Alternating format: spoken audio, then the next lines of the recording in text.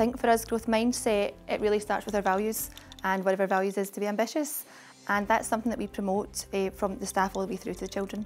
So all of the staff here at Neilston Primary School are encouraged to take risk, to lead new incentives, to try new things, without that fear of getting it wrong, with the giving it a go, and that filters down to our learners.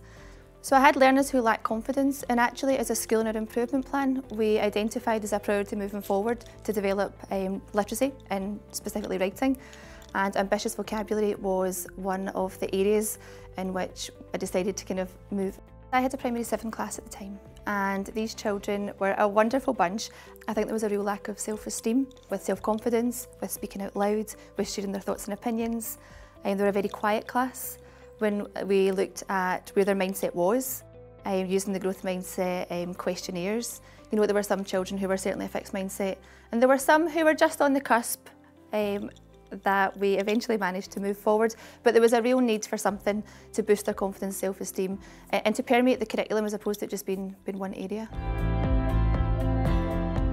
So, with a bit of drama, I asked the children in the class to write down all the things they thought they couldn't do on a bit of paper, and they were asked to then take everything that they thought they couldn't do, write it down and pass it to me. I then took that home and I started a wee fire, and I took some photographs, and that photograph stayed with us the whole journey, and actually it gave them the knowledge that I was behind them completely, and that anything they were going to do, I had belief in them. And straight away, I think, telling them that you believe in them, I've got that belief in what you can do and your abilities. It was kind of like a huge, wait a minute, did you just do that? It was quite a shock and quite a hook, I suppose. You're always, as teachers, we're always looking for hooks to engage children and get them motivated. So that was the initial hook to get them started. So it was a bit of drama, get them hooked in, and then we started learning about really what growth mindset was, and then after that it was presenting the challenge, and this was a 20-word ambitious vocabulary challenge which had words like arduous, melancholy, what else was it, obliterated, and I've got a class full of learners with all different needs levels and abilities, and there was a bit of an aghast looking at what was in front of them, which was kind of what I was hoping for. It was that real essence of, oh my goodness, we've been presented with a huge challenge. So we got to work. The children were to work together and independently at different points, and this was a weekly process, and they would learn these words. They would look them up, they would work together, they would create sentences that would be in jotters on whiteboards and discussion, and then we moved on to use the app Flipgrid, which was a video recording app, and the children would then share their works, they'd create a little video, and then their peers would then give them feedback using a video, and they were celebrating each other's successes.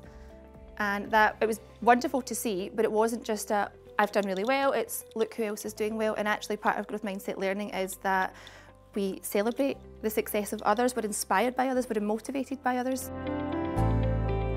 Growth mindset is traditionally taught through maths, or it has been from the experience and what I've seen and spoke to colleagues. So this is a little bit different. So we're trying into literacy, and then we'd move on to science, or we'd move on to other areas of learning. And actually you could see the children using the language themselves, about not giving up, about trying again, about, you know what, someone's got a great idea. I'm not going to be envious of them. I'm going to be inspired by them. I'm going to be motivated. I'm going to want to do better. And it was that encouragement. And we had silly things for encouragement. So when someone shared a success, we would we'd give them a round of applause, or they would choose their praise, and it may be like a yee-haw, where we would lasso around the person imaginary and hook them, and all these silly things actually had an impact, because the learner's self-esteem and self-worth was growing and developing and flourishing, which is the whole point. I've been a class teacher here at Neilston Primary School for 6 years, and as part of my interview process, one of the questions was, an area of professional learning that I'd taken forward and that I could talk about and that had impact on children's learning. And I was like, great question. I'm delighted, because working with one in Scotland and taking part in the course, because I had that depth of knowledge and the support along the way, I was able to plan a really robust professional inquiry, which obviously was focusing on developing literacy, but it developed so much more. And I was able to talk about that, talk about my learners, talk about the strengths, the real impact on the literacy development, and I had evidence there that would show that they could now use ambitious vocabulary out with the usual vocabulary of that age group. But it was something that I guess I kind of must have lit up when I was talking about it. I'm so excited. We have fabulous teachers just about to embark on their growth mindset journey with us, and they're in different areas of the school, and I'm really looking forward to letting them have this experience and adding that depth to knowledge. And from the winning Scotland material, we have created a staff resource that everyone can dip into. All of our newly qualified teachers get access to this.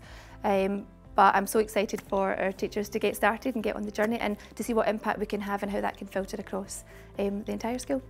It's something that I'm really interested in, especially trying to build resilience after lockdown, really. I think it's a skill that children need for life, you know, when they're approaching anything in their life. It's a life skill that's really beneficial and so worthwhile. I'm quite passionate about it, you know, about teaching children not to give up. We have a wonderful staff team, and I can say that, you know, everybody's really passionate about the kids in our care. Every single member of staff, it's not just some teachers. So I'm really looking forward to developing a growth mindset team, you know, and getting everybody on board and involved and really making it the best that we can. So that's what I'm really excited about.